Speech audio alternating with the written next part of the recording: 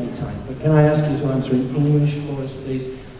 Are you talking about developing something which is similar to what is available elsewhere in the world, but it's the first time it's been developed here in Thailand? Or if it's not that, could you please just explain what is different, what is new, what is better about the antibody that you're developing here?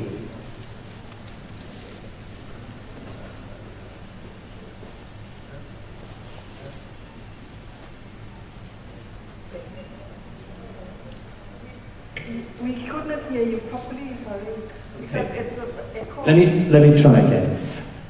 I'm just hoping in English you could explain briefly what is new about what you have developed and how it is better than what exists elsewhere. What is new and different from the other antibodies that invented elsewhere? The first thing is that this is a small antibody, okay? Cell penetrable, specific to the Ebola virus vital protein. It can go into the cells and block different steps of the virus replication process. It is safe to human being because it's made from the antibody genes of the human. Okay?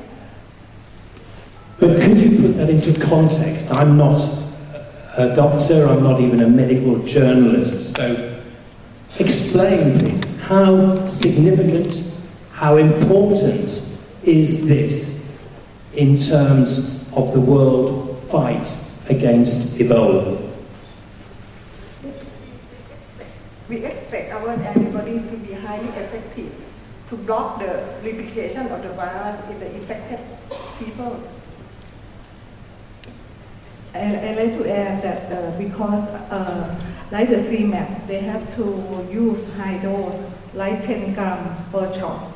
If you produce in the plant cell or in membrane cell, it will take a year or a bowl of the cell, very big.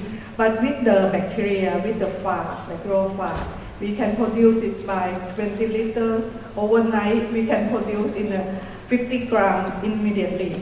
This is the, what they call, the direction that we should go for the anti-therapeutic antibody, especially for the endemic disease or the Ebola disease, because we can produce it fast in a large amount. And the thing is very specific for the viral protein that is the virulent gene and some other that cause assemble or some uncoating of the virus that together as a cocktail, it's going to work in that way. So it's more efficient, but last question, is it more effective? How is it more effective than what exists already? The mechanism that the antibody is get through into the cell. In the CMAP, it is the antibody neutralizing antibody that specific for the emerald protein. The emerald protein is secreted in the circulation, so it is a decoy. When the CMAP gets through in the circulation, it will bind with this decoy, but it will not bind with the virus that target to the cell. So, but this small antibody is much better. We did not aim for the circulating secretory emerald protein, but we aim for the viral protein that inside the cell, and especially the one that VP35, which is the virulent gene.